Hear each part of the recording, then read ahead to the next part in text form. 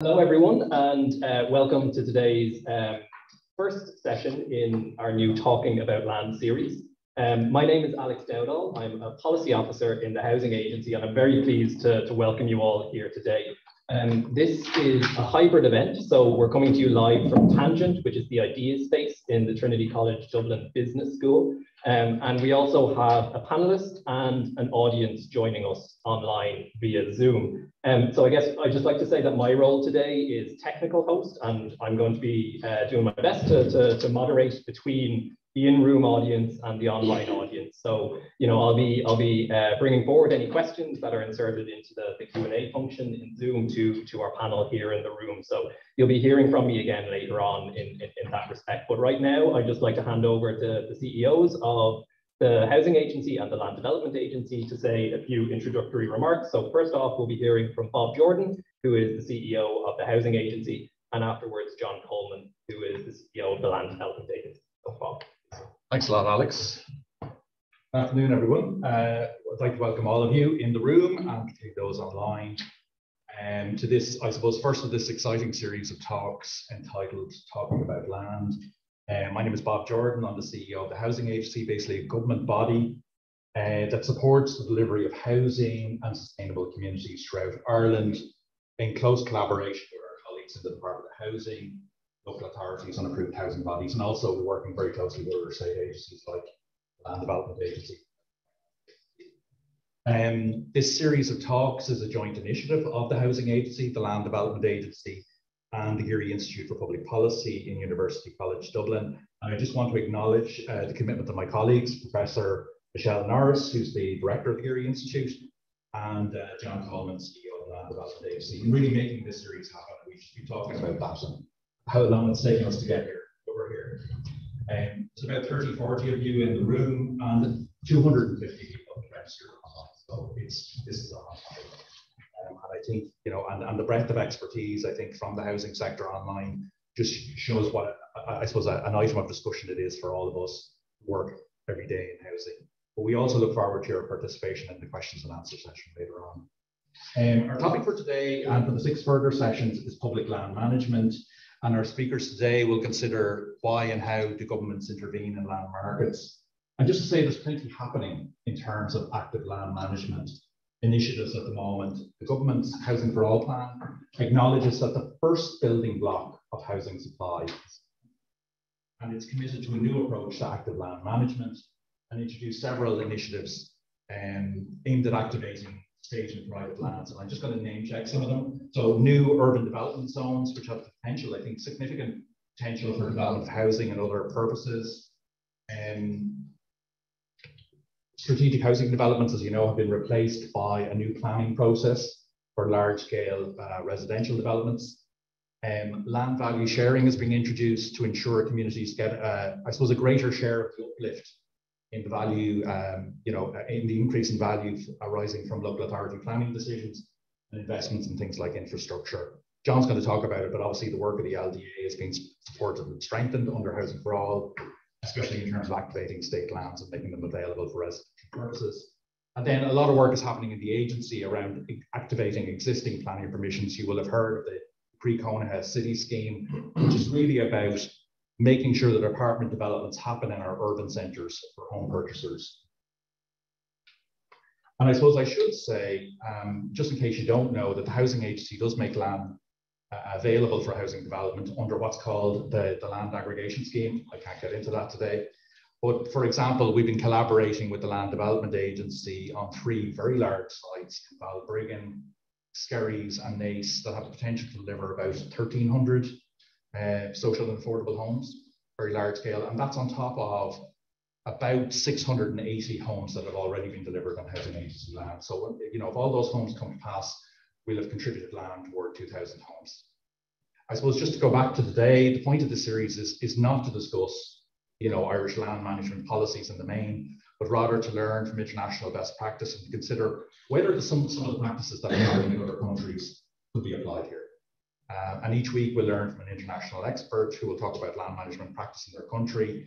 And then we'll have an Irish-based speaker, I suppose, to comment on the case study and to try and translate it or situate it in the Irish context and to see if there's something we can learn around land management from it. So as a taster, just to say, our speakers will be from Austria, Finland, Germany, and the United Kingdom. And the topics to be covered over the next 6 sessions, today is an introductory session, are public land banking, public land leasing, land pooling and readjustment, land value capture, land value tax, and inclusionary zoning. So pretty much every angle you can think of in terms of looking at land, we're going to cover over this 7 series session. And I suppose, you know, like you, I'm looking forward to these talks. There's a lot of us here who are interested in activating land, and I think that we can learn a lot from this series. And I suppose just to say, just to welcome Julie online as well, because I haven't spoken to Julie, but just Julie has played a very active role, I suppose, in lots of talks and series in Ireland as well. Hi, Julie. And now I suppose I just want to hand over to John. John is going to talk about today's session and introduce the speakers and obviously talk about the role of land development agency. Thanks, John. You might get photobombed or Hopefully she didn't do the rabbit and won't do it behind me. But hello everyone, and hello to our online participants as well. And thanks very much for attending today. And thanks to the Housing Agency and the Geary Institute as well for being the catalyst behind this series of discussions. So we're very grateful. And I was especially keen, I guess, for the LDA to get involved. I mean, there's so much pressure on housing and the immediacy of the need to deliver it that sometimes we forget about some of the core reasons why we have landed in this spot. And I think land management, active land management, is a big part of that over the longer term. And indeed, the genesis of the LDA and how we deal with our long-term land management issues was a core idea behind the LDA to play a more kind of interventionist role in land management and making sure that we have enough land in the right place at the right time to deliver mixed tenure communities, including affordable housing. So that was the whole idea behind the LDA. And the premise of the 2018 NESC report, Urban Development Land, Housing and Infrastructure, Fixing Ireland's Broken System, talked about that, supported the creation of what they called then National Regeneration and Development Agency, which it's a bit of a mouthful, so we came up with the Development Agency instead. Very happy to see Noel Cahill here, actually, because we would have interacted very extensively in the lead up to the creation of the LDA. But that supported the creation of a body like the LDA, and to kind of institutionalize a more muscular interventionist role of the state in land management, and for a greater use of public land to bring forward more coherent delivery. So the report of NESC and its precursors were significant influences in our creation. And I guess what that means is discussions like this matter, ideas come from it. There are a lot of influential people around that can transpose what we discuss and good ideas and learnings from other jurisdictions into our own policies. So it's very important to note. The issues we'll discuss today at this and other talks as a result are very core to what the LDA is about and to its being. And I look forward to being an active participant in them. I think the report, Julie's report, is a great summary and a great outline of successes and you know, learnings indeed from other jurisdictions too. And I note, Julie, actually, if you're listening there, your analysis of the Dutch system, particularly in the 90s, which was a collection of policy initiatives called Binex policies, brought about a massive increase, 7% increase in the Dutch housing delivery over a 15-year period. And so the report talks about the successes there. That was very much in the thinking when we set up the LDA. And in fact, a lot of the ideas and some of the themes that are coming through the report are being reflected, I think, in the forthcoming urban development zones. So again, these discussions matter. So I mostly, from my perspective, look forward to learning from the speakers that are here. We have a great lineup of speakers, including today, with Julie and Michelle Norris in particular. Just to introduce you to the speakers, Dr. Julie Lawson, the adjunct professor at CUR or MIT Australia, an experienced international housing researcher, urban planner, public policy analyst, and conducted and managed research for international organizations, national and regional governments, as well as industry advocacy. So obviously very broad breadth of experience across the spectrum. Julie led the drafting of the landmark Housing 2030 initiative with her own Michelle Norris and Holger Bolbaum, if that's the correct pronunciation, for the UN UN Habitat and Housing Europe, highlighting policy tools and good practices for affordable, inclusive and energy efficient housing. She's also longtime co-editor of the internationally renowned journal on housing theory and society, and active educator of informative research via podcasts, academic publications, and industry journals. Her recent international comparative work that I just referenced, post-crisis urban recovery of housing system governance, finance and land policies for affordable and inclusive housing, is very noteworthy, and she completed the international review of land policies for affordable and inclusive housing, and led the influential research on social housing, infrastructure inquiry and investment pathway report, as well as the projects of financial communities, guarantees, providing key evidence for full establishment of national housing. Very relevant and online. So that's Julie, and Michelle Norris is Professor of Social Policy and Director of the Geary Institute for Public Policy. Her teaching and research interests focus on housing policies and urban regeneration, particularly on the provision, management, financing of social housing in Europe, the regeneration of social housing estates in urban areas, which is very relevant to a lot of the work that LDA is doing. She's led over 30 research projects on these issues and produced 200 publications on the results. So huge evidence basis in terms of policy. Very strong links with policymakers in Ireland internationally, and 2011 and 2016 she was appointed by the Taoiseach as an independent member of NEST, National Economic and Social Council, which advises government on social and economic policy quite effectively, as evidenced by my presence today. Between 2012 and 2001, she chaired the board of the Housing Finance Agency, which is a government body in social and affordable housing in Ireland, which is 4.6 billion in debts. And in 2008, she was appointed to the board of the Land Development Agency that I'm chief executive of. And in 2021, she was appointed by the Minister for Housing to the commission set up to examine the long-term future of housing in Ireland. So clearly, very strong link between research, policy, and implementation, which covers the full spectrum. So that's our speakers. I think it's going to be a fascinating series, and thanks very much for attending.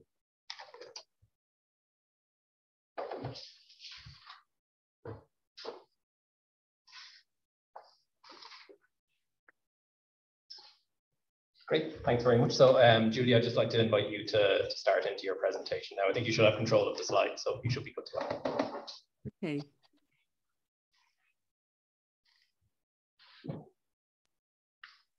So here we are. Thanks very much, Bob and John. Thanks very much for the invitation and for the introduction. Very pleased to be part of this public discussion, taking part in Dublin today and continuing over the next few weeks.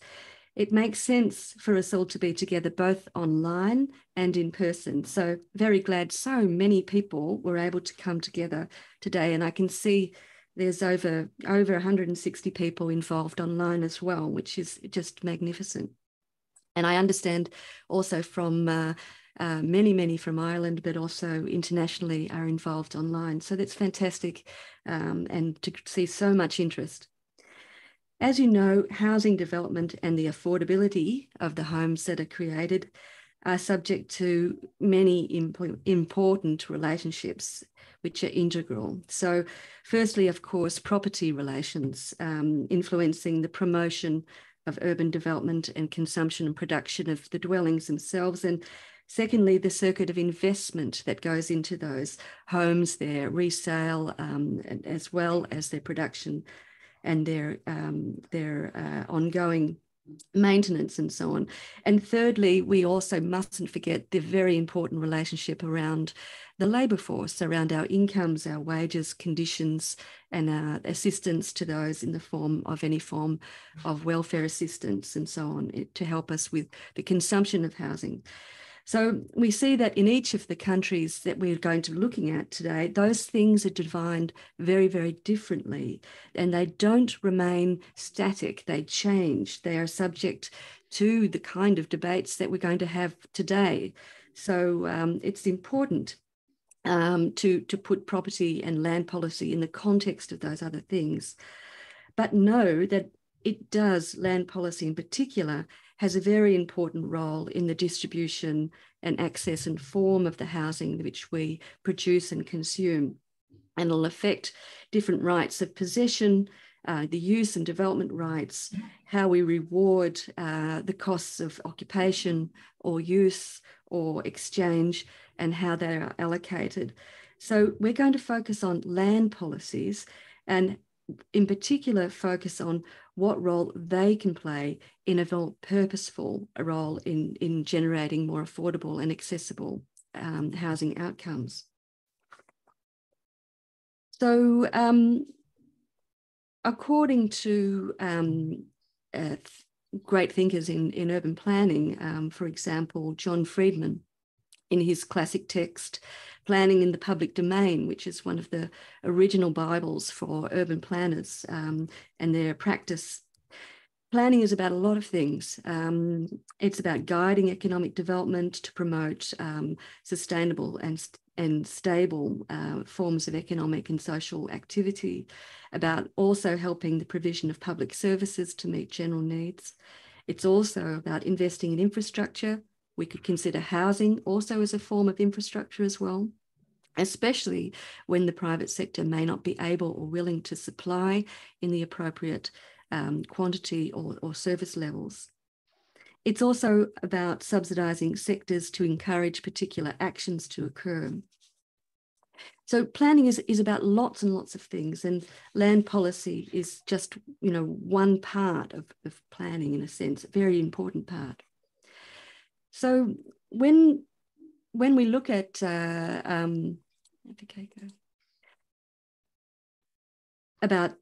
go back one slide if I may, I'm not quite sure if I can do that. Yeah, Housing 2030 is a report which is very important to this presentation today, which was examining the experience of land policy and finance and governance and environmental standards affecting housing in 56 countries.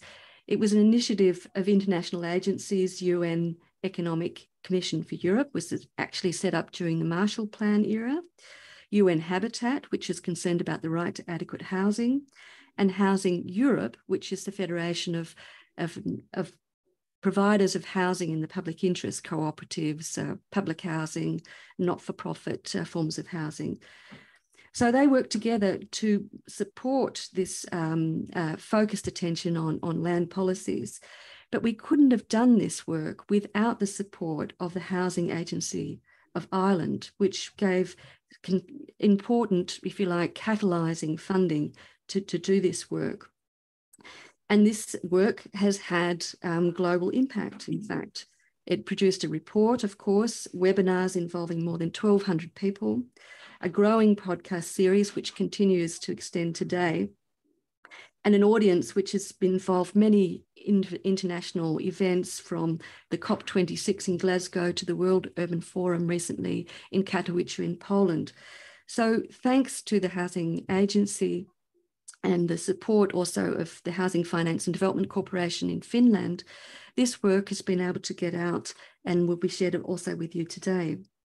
But influential behind one of the chapters in this report was a piece of work that I did with Hannu Ruanavara, which was an international review of land policies for affordable and inclusive housing, which was supported by the Finnish Academy of Sciences in 2020-2021. And I'm very pleased to hear that that work was also read by many people in the Housing Finance Agency, the Housing Agency and the Land Development Agency. That's great. And that it has played some role in informing and progressing progress in Ireland. So please keep that up. So what this presentation will outline is, as I mentioned, public land making, public land leasing, land pooling and readjustment, land value recapture and taxation, regulatory planning measures, for example, inclusionary zoning, and also attempts to bring those tools together to work as one and focus on neighbourhood level, more comprehensive or precinct planning, and also raise some concerns and issues and challenges for planning in relation to the new economy, the digital platform and real estate economy, which is becoming more and more important to deal with. So this report is being circulated in the chat, and I'm very glad that it continues to be of use and of interest. So I'm going to be drawing on that report today. And what I'm going to do is just tiptoe through each and give a definition and also some illustrations very, very briefly. I've only got about 10 minutes, so I've got to be really concise. We can come back to some of this in the discussion afterwards, in the report in the full, and later over the next 6 weeks, there'll be a focus on each one of these types of tools. Of course, the most active tool is public land banking. Of course, land banking is an activity that's done by both the private and the public sector. But in the public sector, of course, it's all about promoting good planning and good outcomes for communities. And we see some very famous proponents of the practice of governments acquiring land in advance of need, often at a lower cost, in order to pursue strategic development goals, such as the provision of key infrastructure, including low-cost land for affordable housing. Low-cost land for affordable housing is one of the most effective ways of actually ensuring that affordable housing is able to be produced. And we see that being used with great success in Singapore through its land banking efforts, in Vienna, which you're going to hear about later in later weeks, through Vienna's land banker, Woonfond, providing sites for affordable housing to fulfill their strategic plan. Also, for many decades, you see Dutch municipal land companies working side by side with housing corporations and local municipalities to deliver on housing needs in particular areas. They now do that according to a participatory process to produce a housing vision, which is required for each city under the 2015 Housing Act. So municipalities, together with housing advocacy groups, for example, the tenants associations, and housing providers, have to work together with the local land banker, the public land banker, to develop a needs-based vision for what kind of development they need to promote. You see in West Australia, Australia has, of course, is a federation of states and territories. Each of those has its own land banker, which were set up in the 1970s by the then Whitlam government. Those land development corporations have revolved now differently and have different mandates and visions.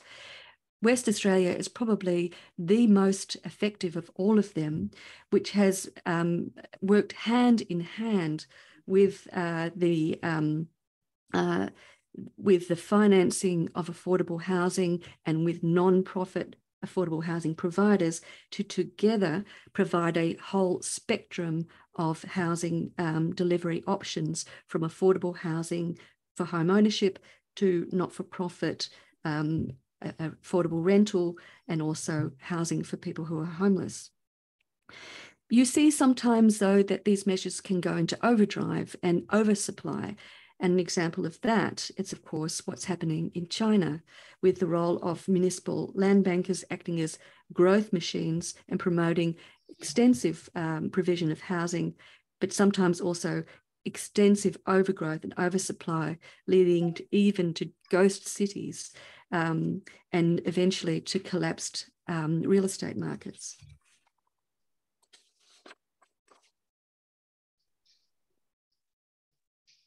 Many cities have, or many land bankers, public land bankers, have also chosen not to sell sites. They consider the land that they have such a scarce commodity, and the opportunities for housing so narrow that they need to focus on those much longer term affordable housing options, which may not be successfully provided through sale for home ownership, which may deliver, for example, only one generation of purchases that benefit from the affordability. So in cities such as Helsinki, which in fact owns 70% of the land around the city, they have developed forms of tenure and leasing arrangement to those which offer the security of home ownership, but also ensure the long-term benefits of affordability over time. You may wish to explore, when you look with Finland together, the right to occupy housing and also the way in which they work together with not-for-profit housing providers to ensure that the longevity of the housing affordability outcomes are maintained. In Munich, for example, they've also revised their land banking policies so that they do no longer sell land. They certainly continue to acquire it, but they no longer sell land for home ownership. Rather, they have adopted a policy of long-term 99-year leases, which involve a range of defined segments which they feel need to be supported. In this instance, 30% of the leases are to cooperatives and another 30% to non-profit affordable housing, rental housing. You see also in cities which have traditionally not had a particularly strong role in land policy, now coming to the fore in a much more active period of affordable housing promotion. Barcelona is very much an up-and-coming city to watch. With regards to their land policy, it includes, amongst many other things, also dedicated sites for community or collaborative forms of housing. And they have allocated dedicated sites for community land trusts to ensure that there is space within their broad housing market for innovation and also for the missing middle. These projects are often on a relatively small scale, and it's very interesting to hear and learn more about those.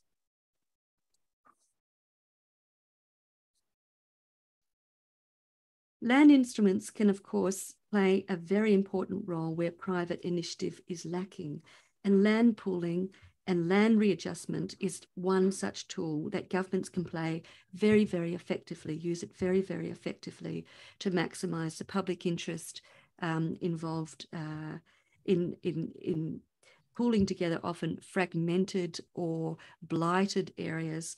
And that's those type of tools have been used with success in Germany, which has a very long tradition of doing so.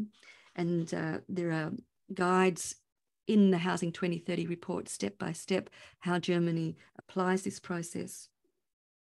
But also they've been used as a step up in development, for example, in South Korea, which during its post-war reconstruction and later on used these two tools to significant effect when they had very little resources to do so themselves, lifting the country, in fact, from the level of development of Ghana at the time to now, which is the 11th economy of the world.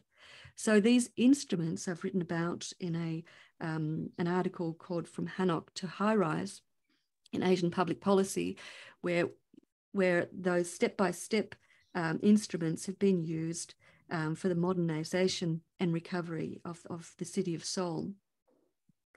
Another example, as I've mentioned earlier, is Singapore, which with its Land Resettlement Act has used scarce and housing resources effectively channeled to produce high quality or to underpin high quality, fairly high density public rental housing and transform relative slum conditions into the modern city of today.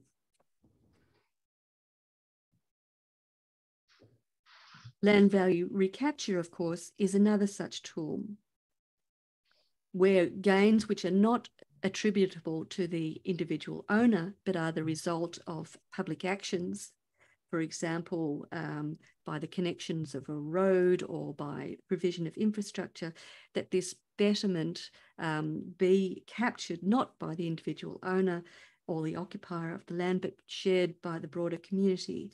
And the effects of capturing this benefit are known as land value recapture. And you can see that how that's been used in, once again, China in allocation of use rights to capture the sale proceeds of those use rights and reinvest them in very significant levels of urban development. It's also a tool which Ireland uses, and we hear about, going to hear about that possibly later.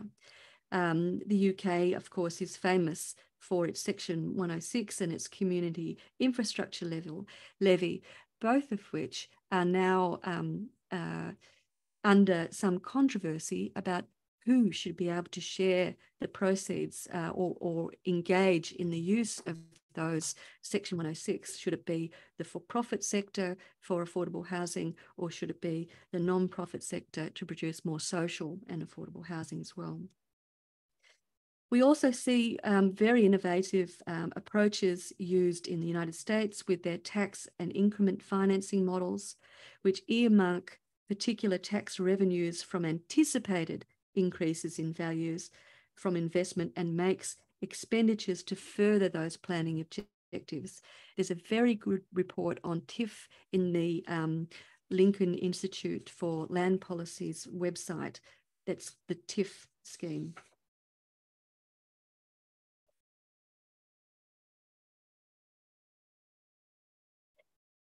Finally, regulatory planning is often much maligned by development interests who see it as a blockage or as a delaying tactic or as an impediment to residential development. But in fact, no planning and no control over land use can also impede effective supply. We see that now happening in the Netherlands, where it's much more of a negotiated process involving numerous players, and there's lack of clarity and certainty about which segments of the housing market are to be developed for. That lack of certainty, that openness and availability has also undermined supply as well. So there are two sides to this debate very much around planning and its effectiveness. You see it being used to a significant degree in the United States with inclusionary zoning and density bonus schemes. Again, those schemes are responsible for providing many of the sites under which not-for-profit housing is in fact developed in the United States today. You see in France, the national law are being applied on urban inclusion, which has ensured well-located and widely distributed social housing across areas and which have more or less. And you see that really quite a strong instrument, also involving enforcement with the use of fines, which is quite a significant supplier of sites as well. Worth having a look at that. I mentioned England and Scotland's slightly differing approaches to providing sites for needed affordable housing.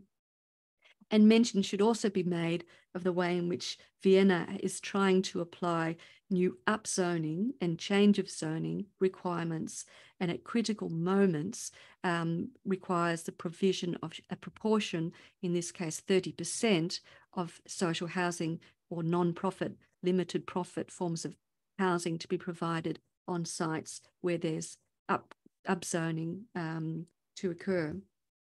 So when such regulatory instruments are long-term, they're clear, they create certainty and encourage appropriate forms of residential investment. Oh, just going back again, you just go back one slide. It's important also that these tools, of course, be used together. Finland, which you're going to hear from also later on in this series, has adopted an approach where it brings together housing needs with transport infrastructure requirements, investment in those things alongside municipal land policy, and together they work together. So the infrastructure, the financing, and the land form agreements. They call them MAL agreements. Helsinki has an MAL agreement which specifies an amount of money and amount of housing in particular segments of the market that need to be and will be supported by the city with funding from the federal government, the central government in this case. You see that approach also being applied in Scotland with their housing needs and demand assessment, which is coupled with the social housing investment plans with an affordable housing program. I understand a similar model is also being applied in Ireland as well. And we see also in Berlin, you have this idea of the social city of neighbourhood investment, where at the precinct level, particular investments are tailored to ensure socially inclusive housing outcomes. So land policy is not something which is to be seen as a single instrument, but in combination with forms of investment as well. Let's not forget, though, of course, outside of all of this is circuits of financial, governing financial flows of investment, which are channeling funding and investment into the residential real estate market.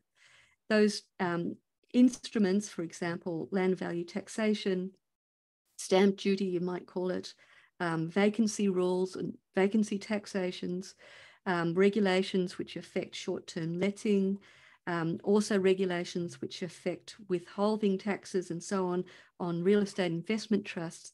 These kind of instruments are also going to affect it's where they touch land policy very much. So there should be part of the conversation, very much part of the discussion in Ireland about how to ensure appropriate forms of residential investment and development and consumption. So where to from now? Main point is to make is that land policy is part of the solution, but a very, very important part of the keys to affordability, also addressing energy efficiency and low carbon living, and economic stability, and preventing excessive crisis and volatility.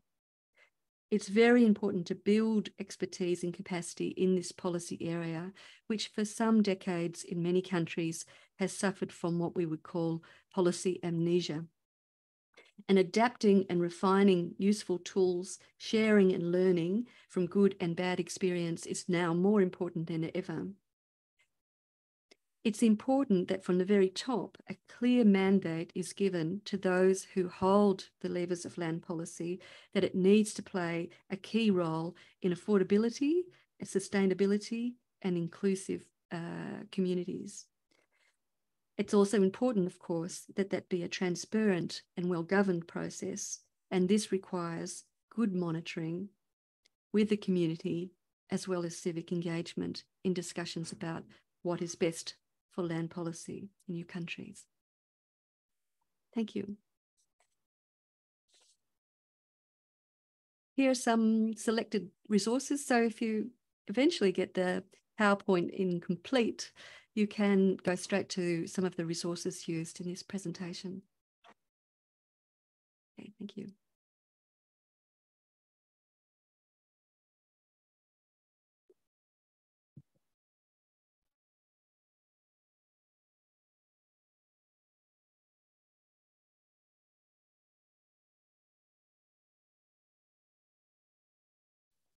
Okay. So thank you, Julie, for a very clear but also very comprehensive presentation. I'm Michelle Norris from the Geary Institute in UCD, and I'm just going to follow up some very brief comments and reflections on Julie's presentation and its relevance to the Irish situation. So the theme of the webinar is why and how governments should intervene in land markets. And Julie mentioned the importance of governments intervening in land markets to supplying affordable and social housing.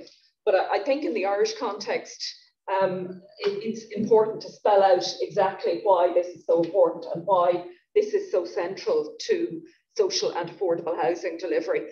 So it seems obvious, but one of the things that's important to understand is the context in which we're trying to deliver social and affordable housing has changed quite significantly in recent decades. And that's made the active management of land by government particularly important and critical. So as somebody who's written a book on the history of social housing in Ireland, I'm often asked, how did we manage to provide all this social housing in the 1920s, 30s, 40s and 50s when the country was a lot poorer than we are now? Now I only have 10 minutes to speak, and obviously there's lots of factors that influence what happened. So how long have you got? But one of the key factors was land, which is often forgotten about. So in the 1930s, 40s and 50s, when we built, for instance, this is the picture of Sallynoggin in South Dublin, one of the big developments built at the time, which provided really important, affordable and good quality housing, people coming from inner city slum housing.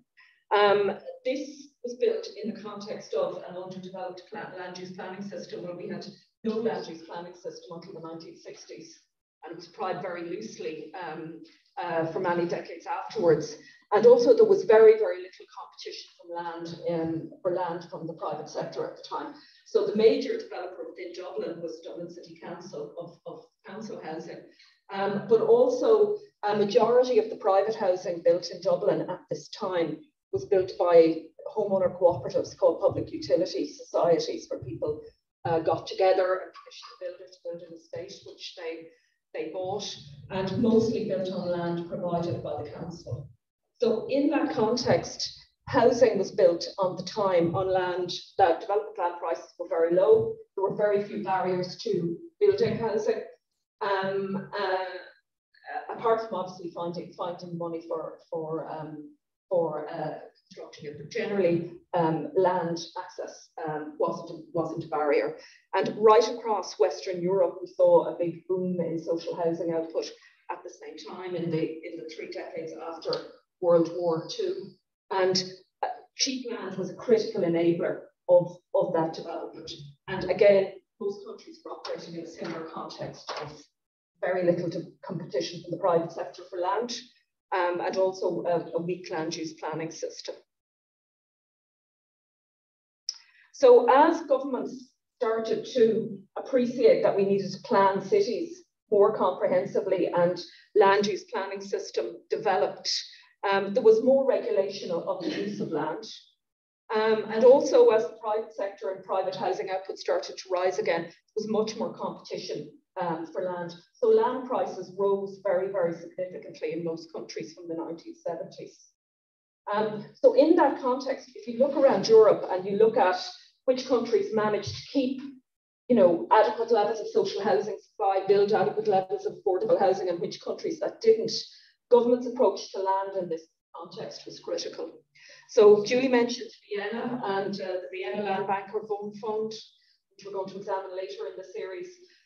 It's a very good example of long-term thinking and long-term land assembly supporting high levels of social housing output.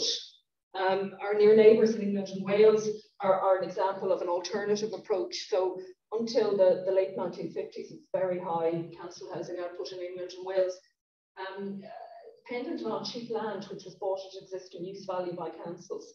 So when that provision was removed, output started to stagnate and then decline. And in recent years, we've seen local government in England and Wales selling off land for housing, but also to plug gaps in local government funding. And land is sold to the highest bidder, and it's delivered relatively little social housing. So that's increased the cost of social house building because we have to buy land at commercial prices. There's very little land available, and also depressed output. So if you look around Europe, many things influence the supply of social housing, obviously, but land policy is a really critical element of of that, and one that's often overlooked by policymakers. So the other purpose of this seminar series is to look at what's being done around the rest of Europe, and therefore what ideas the Irish government can draw on or maybe consider that how it can intervene in land markets more effectively. So Bob already mentioned the topics we're going to examine in the rest of the seminar series, and here are some of the dates. So these will be very applied events where we look at what's being done abroad and reflect on its relevance to Ireland. You can see we're going to examine public land banking, leasing, land pooling and readjustment, which Julie also mentioned, land value capture, land value tax, and then inclusionary zoning finally in February. Now, when considering what we can take from abroad, it's important to understand that certainly over the last 20 years, the Irish government has started to get more involved in land policy, again, after a period in which the state kind of withdrew. So local authorities have a very long track record of assembling land banks for their own use. Not in recent decades, though, since the early 2000s, their land purchases have been quite low. So in 2018, the government intervened to address this by the establishment of the Land Development Agency, responsible for managing public land, and is one of the biggest interventions we've seen in land markets in Ireland for many decades, and I think very important for social and affordable housing delivery. We also use land value capture mechanisms here through development contributions. Private developers are required to pay to fund land servicing costs, provision of infrastructure, roads, etc. We don't have a comprehensive land value tax, which is one of the things we're going to examine in the series, but we do have a more targeted version of it in the vacant sites levy, and we do use inclusionary zoning very widely in the form of Part 5 of the 2000 Planning Act, which requires developers to supply up to 20% of private developments for social and affordable housing for sale, and also for cost rental housing. So the active management of land in Ireland, which was traditionally very strong, and then kind of went into abeyance for a period, has expanded certainly in the last 20 years. So as I mentioned, the purpose of the seminars is to provide an opportunity to learn from strategies used elsewhere, and to give us an opportunity to discuss. I'm just going to suggest a couple of issues worth looking at. What can we learn about the effectiveness of the existing tools we use in Ireland? How can they be improved to better support social and affordable housing delivery? And what options are there for maybe expanding these suite of measures? Could some of the land policy tools used abroad, like land leasing, for instance, or land value tax, be employed in the Irish context? What benefits would they bring, and how would they interact with the existing policies?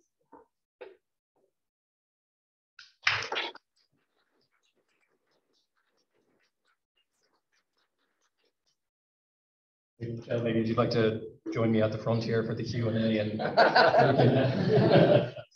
the hot seat now.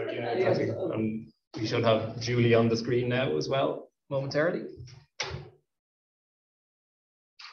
Right, just while we're getting Julie set up in the room here, I'd just like to remind our online audience that, I am kind of monitoring the comments and the questions section here. So, please do, kind of pop questions that you may have in here, and I'll be able to feed them into Julie and Michelle.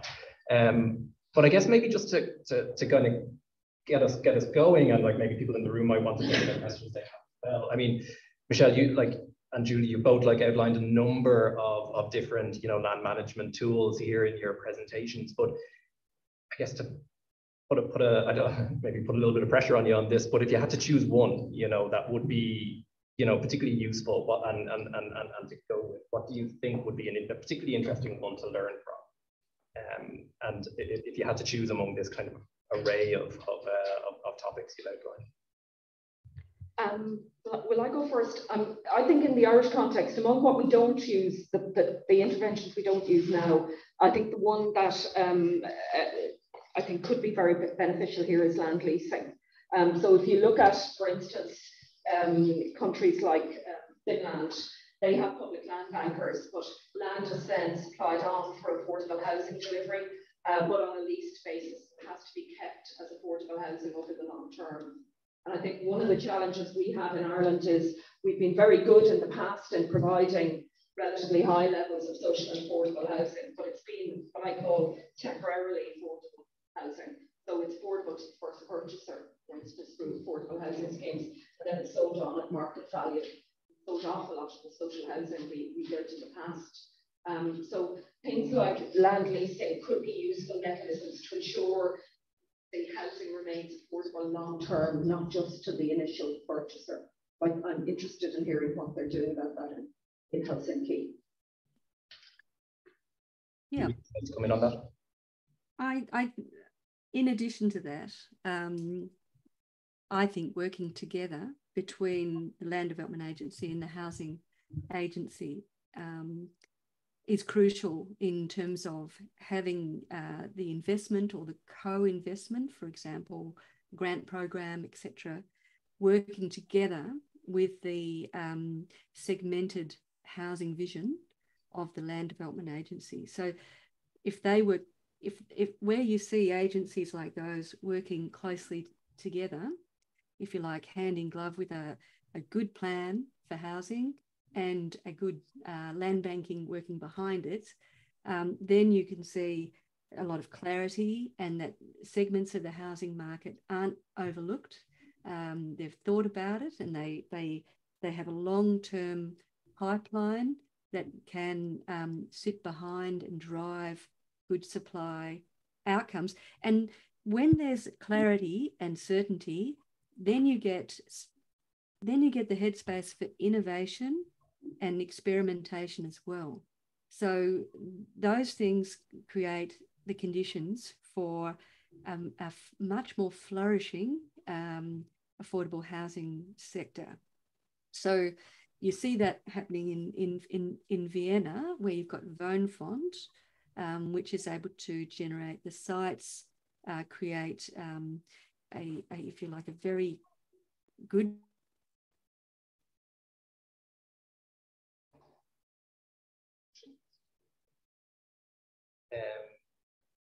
yeah, Julie may just be having connection issues here, so we might just give her a moment to see if she comes back in.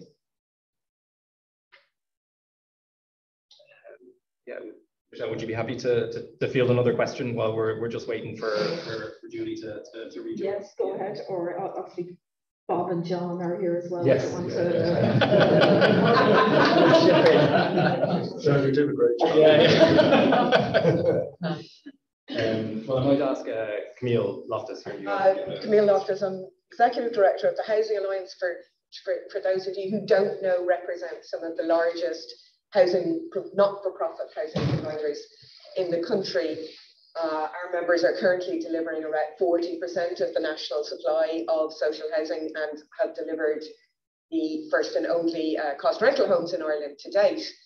I would anticipate our numbers are going to slip because not only do we have an issue with the funding mechanism kind of having reached the end of its road right now, we can't get access to land. Largely, the AHP's access to land in Ireland is effectively practically reduced now to Part 5 development. As far as we can see, in terms of the development of the local housing action development plans,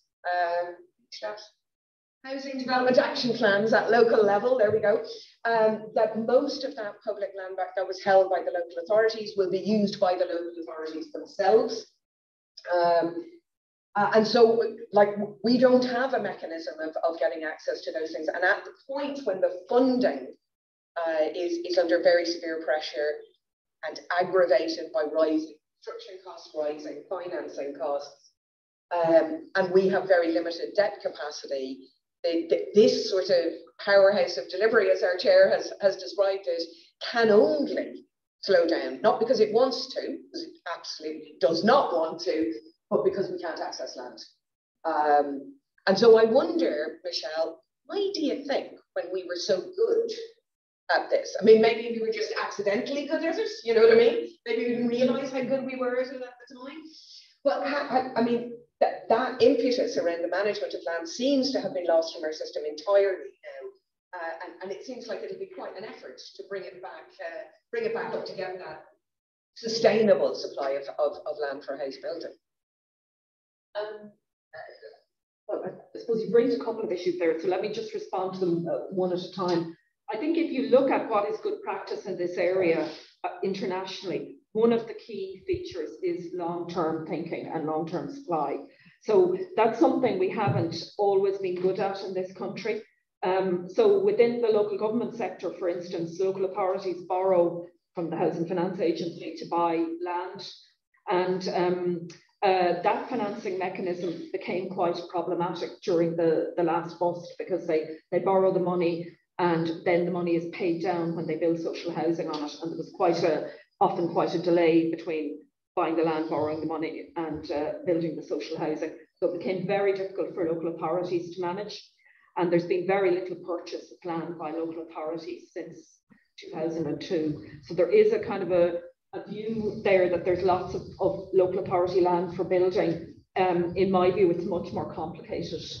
Not always where the demand is, not always, you know, in the right location in the city. So I think one of the key issues is just injecting some long-term thinking. So that's why, in my view, the development of the Land Development Agency has been extremely positive. And also local authorities and AHBs need to be funded and empowered to buy land, and critically buy land well ahead of its zoning and use. So in Vienna, the land is bought well ahead of its use. So it's really long-term thinking. I also think in relation to the issues around approved housing bodies and access to land, it's really critical that we build more social housing from scratch, particularly if we're going to meet the needs of smaller households who dominate the waiting list. And if we're reliant on turnkey housing, that tends to be 3 and 4 bedroom housing. So we need to build smaller units for the 62% of households on the waiting list for 1 or 2 bedroom households. I think a good model we could use again is going back to Vienna, where Vienna Land has what's called developer competitions, where they put out land, make it available to the non-profit sector, but there's a competition, a public competition for putting forward proposals for developing the land. So it's a way in which they drive down costs, encourage best practice, and also have a formal public tendering event. So I think measures like that should be looked at.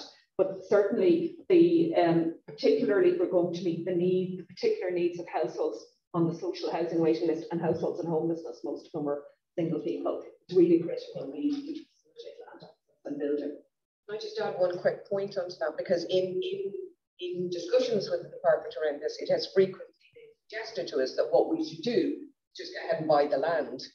The difficulty with that is that large development AHBs in Ireland now carry such a high level of debt that the available debt capacity they have left with which to develop new housing, if that's eaten up by buying land, they can develop fewer homes. So like we need to find a more creative way of using the finance that's available, because there isn't enough of it to do all of those things. Well, they could also invest equity in land purchase, and that's another feature, I think, of the model used in Austria that's very positive. Their version of housing associations are required by law to reinvest equity in development and land purchase, and that keeps costs down. We need to come up with kind of essentially it's basically a revolving fund where the money comes in, the debt's paid down, they invest equity in new housing. That's how they do it. And the details are complicated, but the model isn't. So we need to be moving in that direction. And the leasing that you mentioned early on, which is a way of getting around that issue very much, that the land doesn't need to be purchased. It could be simply leased from the Public Land Bank, for example, over 99 years or more. Well, I'm not sure. How are we going for time? Because conscious we've hit the hour now, but if it's okay, I would like to at least bring we've got a number of questions from online, so we might hold on for another 5 minutes if that's okay. I feel we could probably keep going until at least 2 o'clock if we wanted. Yeah. I'd like to bring in just maybe 1 or 2 quick questions from the online audience, if that's okay. One of them is, I guess, particularly to do with the rural context in Ireland, where there's a lot of vacant land inherited by family members who either can't or don't use it. And the question is just what the panelists might think about that and whether there's an approach that can be taken there. And then another one, which I think is particularly interesting and which we might come back to in later sessions as well, is just around challenges for sites that require significant infrastructural investment and or the consolidation and or relocation of users, and what are the best, kind of suited measures to unlocking those challenges. Well, they're very big questions, and so I'll be as quick as I can, but refer perhaps to particular solutions that are discussed in the report. One of them would be the process involved in Singapore with the Land Resettlement Act, whereby isolated or particular parcels of undeveloped land enable owners to be recompensed in terms of allocated dwellings within the new development. So that's one way that Singapore was able to transform its underutilized semi-informal settlements towards more consolidated housing forms, with it providing outcomes for those former residents. Forms of compensation are also talked about, and mechanisms for negotiation and discussion are mentioned in the report with regards to in Germany, in the land adjustment there. It might also be interesting to go into the history books and look at the 1949 Land Act in Finland, which enabled people who had farmland on the edge of cities to become incorporated in the redevelopment of the new cities. And there's interesting precedents there, which led to municipalities playing a much more proactive and engaged role in the futures of their cities.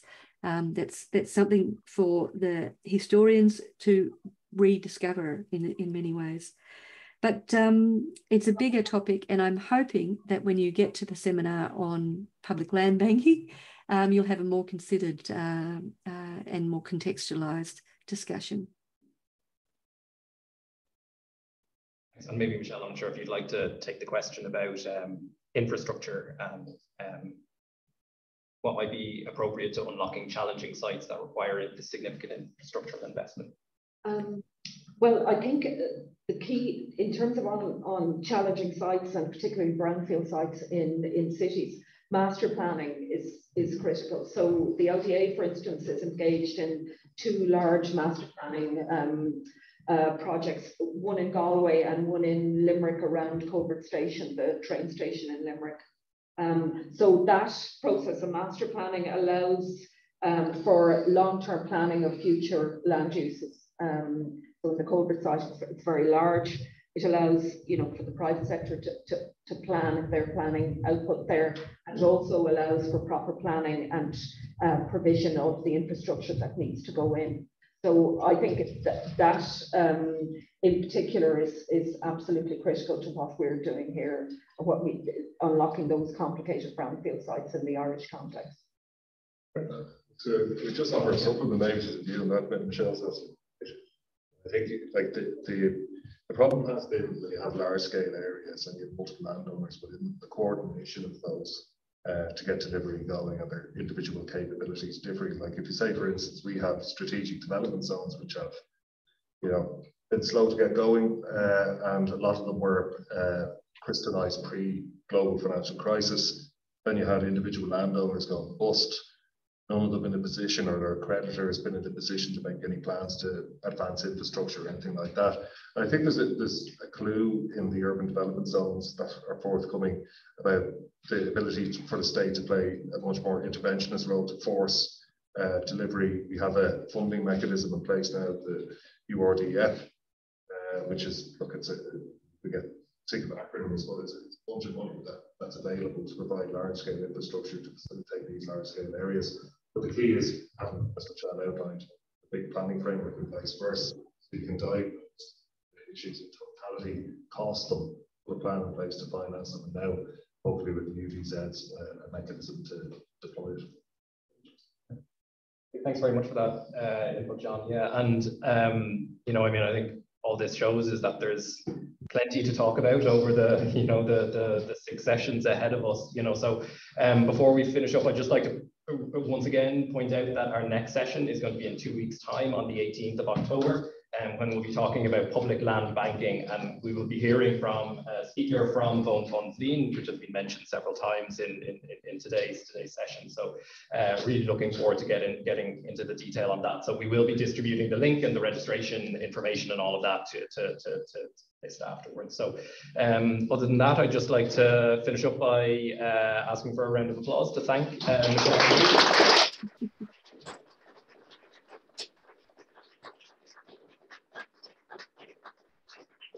And to our online audience, I hope to see you in 2 weeks' time.